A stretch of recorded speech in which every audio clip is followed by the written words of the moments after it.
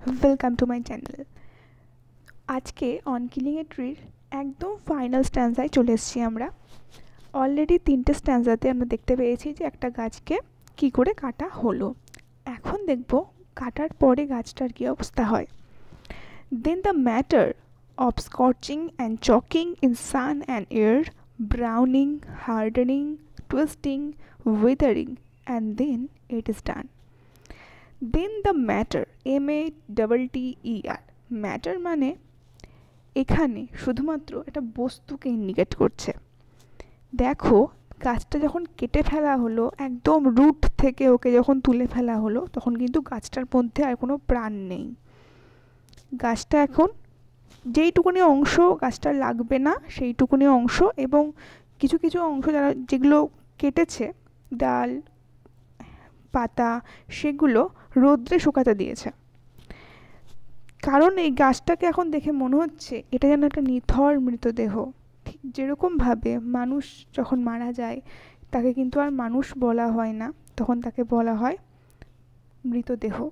ঠিক সেরকমভাবেই একটা গাছকে যখন মেরে ফেলা হলো, গাছটাকে কিন্তু আর গাছ বলা হচ্ছে না, একটা ম্যাটার বলা হচ্ছে, একটা বস্তুর সঙ্গে তুলনা করা হচ্ছে। অফ স্কর্চিং অ্যান্ড চকিং, স্কর্চিং মানে আমরা জানি সূর্যের যে প্রখর রোদ, সেটাকে বলা হয় স্কর্চিং। অ্যান্ড চকিং আমাদের যে গলা রুদ্ধ করে দেওয়ার মতো একটা পরিস্থিতি হয়, সেটাকে বলা হয় চকিং। এবার এই যে বস্তুটা, এই যে গাছটা যেটা কাটা হয়ে গেল, সেটা রোদে শুকাতে দেওয়া হয়েছে, এবং তার ফলে রোদ যেন ওকে ওর গলা বন্ধ করে দিচ্ছে, রোদ ওকে যেন হাওয়া নিতে দিচ্ছে না। একে তুলনা করা হয়েছে এমনভাবে যে রোদ দিয়ে অতিরিক্ত হাওয়ার মাধ্যমে একে মেরে ফেলা হচ্ছে।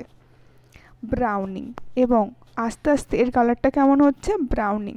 তোমরা আগের যে স্লাইড আমি তোমাদের দেখিয়েছিলাম, সেখানে দেখিয়েছিলাম যে গাছের যে রুটগুলো যেটা মাটির ভিতরে থাকে সেটা কিন্তু সাদা রঙের হয়। যখন এটাকে মাটি থেকে তুলে ফেলা হচ্ছে তখন কিন্তু এর কালারটা এরকম আস্তে আস্তে ব্রাউনিং হয়ে যাচ্ছে, কারণ সূর্যর রোদে এটা আস্তে আস্তে ব্রাউন হয়ে যাচ্ছে, যেটা নর্মালি আমরা বলি যে ট্যান পড়ে যাওয়া।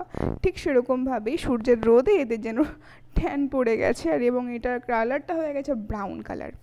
এবং হার্ডেনিং, সূর্যের রোদে এরা আস্তে আস্তে, এদের মধ্যে যে রস ছিল যার ফলে এরা নরম ছিল, সিক্ত ছিল, রস তো আর নেই, মাটির সাথে ওদের কোনো কানেকশান এখন নেই, তার ফলে ওরা রস শোষণ করতে পারছে না, এবং তার ফলে সূর্যের আলো, সূর্যের রোদ এবং হাওয়াতে ওরা শুকিয়ে যাচ্ছে, আর শুকিয়ে গিয়ে শক্ত হয়ে যাচ্ছে।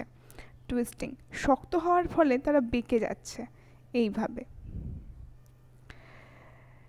উইদারিং, উইদারিং মানে দেখো নিচে লেখা আছে ড্রাইং, তোমরা তোমাদের বইতেও দেখতে পাবে ড্রাইং মানে শুকিয়ে যাওয়া, এবং এটা আস্তে আস্তে শুকিয়ে যাচ্ছে।